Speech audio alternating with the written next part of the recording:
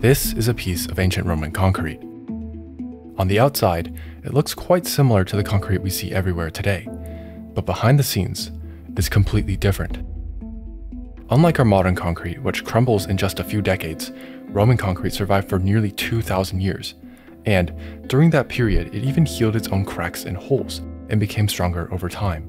An ingenious discovery that can still be seen today in Rome's most iconic landmarks, from the Colosseum's gigantic structure to the meandering aqueducts that cut across the European countryside. Romans back then didn't truly understand the seemingly magical material they had invented. In fact, no one else in history was able to fully replicate its durability and self-healing.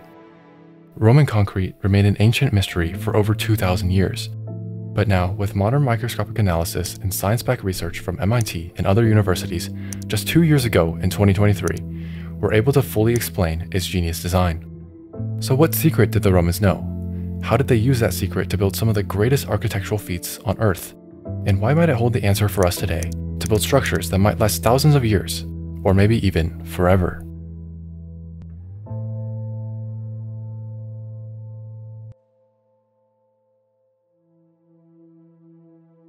If you take a close look at the Colosseum, you'll notice the pale, off-white arches and beams are more than just plain stone.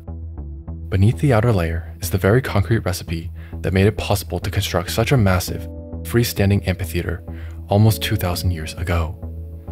Across the empire, that same recipe allowed the Romans to build aqueducts that carried fresh water for miles, vaults that spanned marketplaces, and of course, the Pantheon's colossal dome, still the largest unreinforced concrete dome on Earth. Inside these structures, you'll see the jagged stones embedded in the pale gray substance. To the naked eye, it doesn't look all that different from concrete holding up our sidewalks and highways today. And yet, we know it's different. These walls have nearly survived 2,000 years of earthquakes, rain, and in sometimes direct bombardment, while modern concrete often struggles to make it past a single century. So what is hiding inside this material that makes it so remarkably durable? The secret of Roman concrete remained just that, a secret. It wasn't even that people had forgotten the recipe though. The Roman architect Vitruvius in the 1st century BCE wrote about mixing lime with volcanic ash to form Roman concrete, describing in his famous book, De Architectura, how builders should mix lime with volcanic ash called pozzolana. Romans during this time even noted that when used near the sea, the mix would harden into a single stone that becomes stronger every day. This quote is by Pliny the Elder, a Roman naturalist.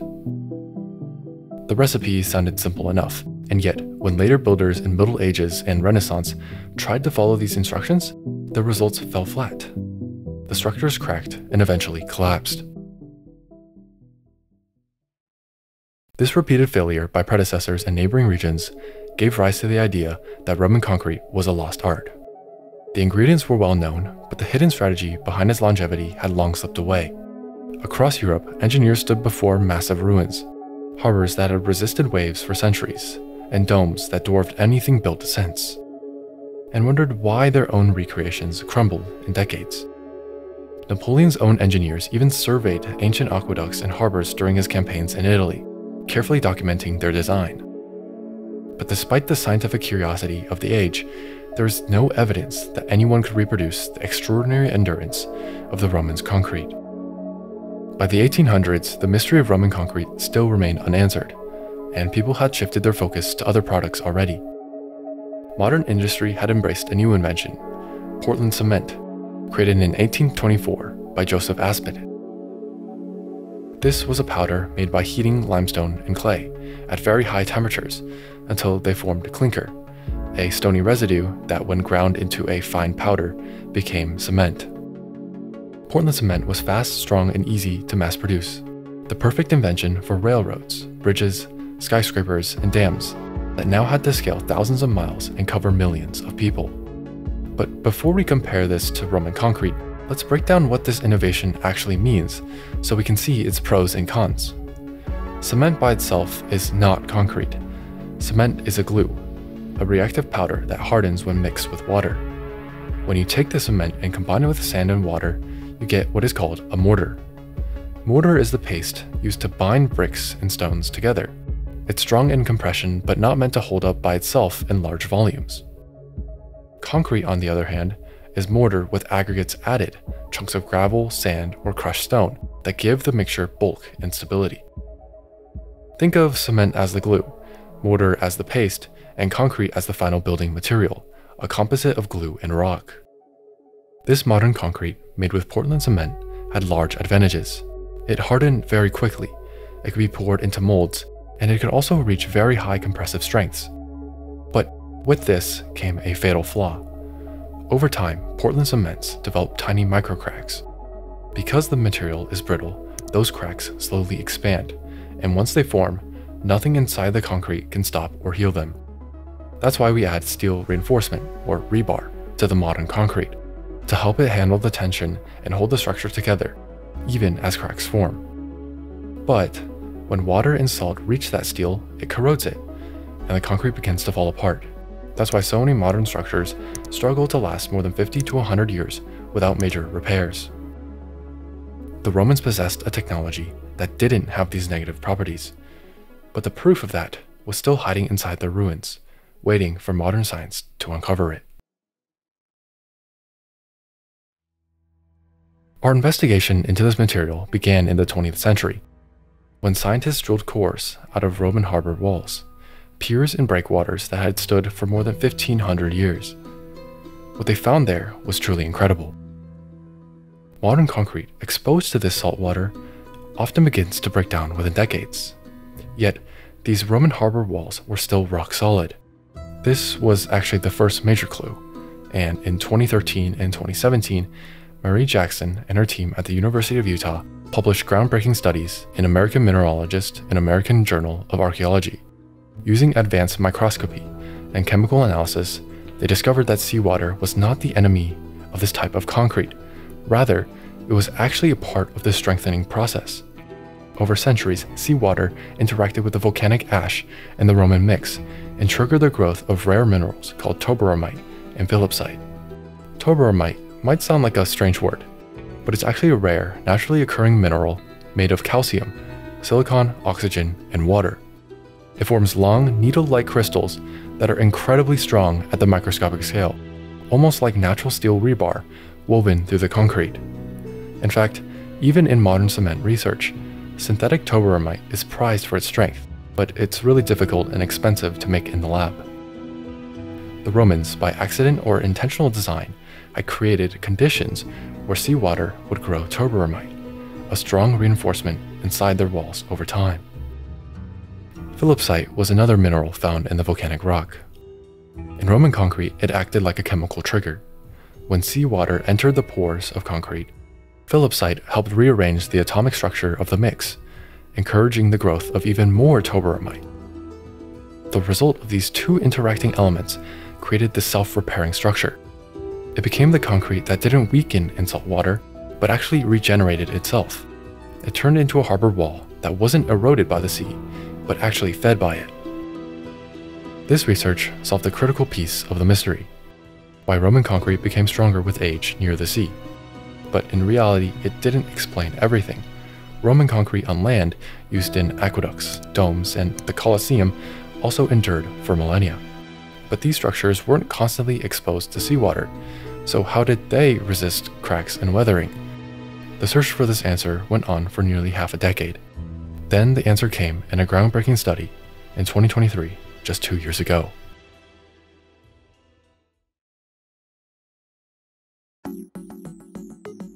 In 2023, Admir Mazik's team at MIT published a paper in Science Advances titled Hot Mixing: Mechanistic Insights into the Durability of Ancient Roman Concrete.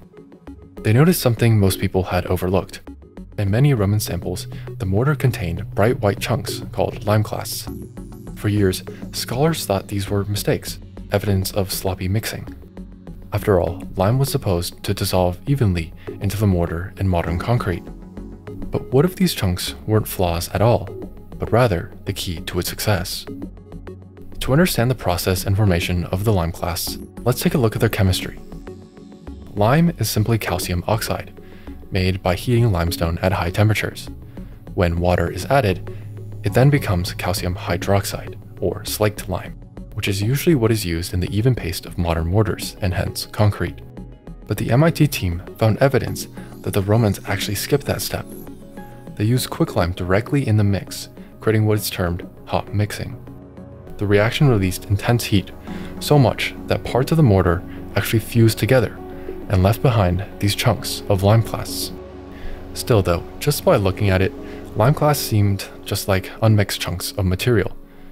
But within its structure, it held the key to the Roman concrete's self-healing properties.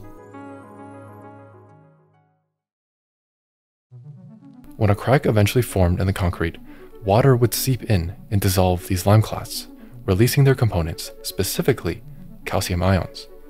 Those ions would then recrystallize as calcite, basically another natural cement, sealing the crack entirely shut. To prove this theory, Mazik's team recreated the Roman process in their lab. They made one batch of concrete with slaked lime, or the type we used in modern mortars, and another with quicklime, the one with limeclasts in the mix that Romans used. Then they deliberately cracked both samples and added water. After multiple trials, the secret behind this self-healing concrete was finally confirmed. The cracks in the modern style mix stayed open, but in Roman concrete mix, the cracks healed themselves in just 2 weeks. What looked like a sloppy mistake was actually an ingenious self-repair mechanism, and it is what allowed the most influential buildings of Roman history to survive and thrive to this day. This paper effectively solved the mystery. We know the Roman secret wasn't luck or magic or even a lost recipe. It was simply chemistry and engineering, centuries ahead of its time. But what does this mean for us? And why don't we use it today? We in the modern civilization run on concrete. It's the most widely used building material in the world, second to only water in terms of human consumption. Skyscrapers, highways, bridges, dams, ports, all of them depend on it. But there's a hidden cost. Concrete is also one of the most fragile pillars of modern life. Many of our structures are designed for lifespans of just 50 to 100 years. Repairs are ever-going, failures are quite expensive, and when concrete breaks, it often breaks catastrophically.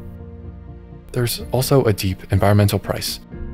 Producing Portland cement, the key ingredient in modern concrete, requires heating limestones to extremely high temperatures, releasing enormous amounts of carbon dioxide. In fact, cement production alone accounts for about 8% of global CO2 emissions. Every time we demolish and rebuild, the problem will only get worse. This is where Roman concrete, instead of being a relic of the past, could be our guide for the future. If we could build structures that lasted not decades, but centuries, or even millennia, we could drastically reduce the need for repair, replacement, and emissions. Like coastal defenses against rising seas that don't crumble in a generation, but endure for hundreds of years. Or bridges and tunnels that don't need constant patching because their very material is capable of sealing its own cracks. In fact, some researchers are already experimenting with modern self-healing concretes, inspired by the Romans. At Delft University of Technology, Henk Jonkers developed a living concrete by mixing dormant bacteria sealed inside tiny capsules. When cracks appear and water seeps through it, the bacteria wake up and produce limestone, patching the damage from within. At Cambridge, another team has tested microcapsules filled with minerals that burst open when stress creates fractures, sealing them much like the limeclasts in Roman walls. Even companies like Basilisk are now selling self-healing concrete for roads and tunnels, proving the idea can work outside of research. The challenge, of course, still, is scaling this process. The biggest reason we don't simply copy Roman concrete today is that it was tailored for massive compression-heavy structures like arches, domes, and sea walls. Our modern world needs thinner, faster-setting concrete for skyscrapers, highways, and bridges. Reproducing the Roman system exactly might not fit our needs, but the principles of building for longevity or designing chemistry that continues to work long after construction could transform how we think about sustainable infrastructure as a whole. If you enjoyed, like and subscribe so my future videos get pushed to you. Anyways, thanks for watching.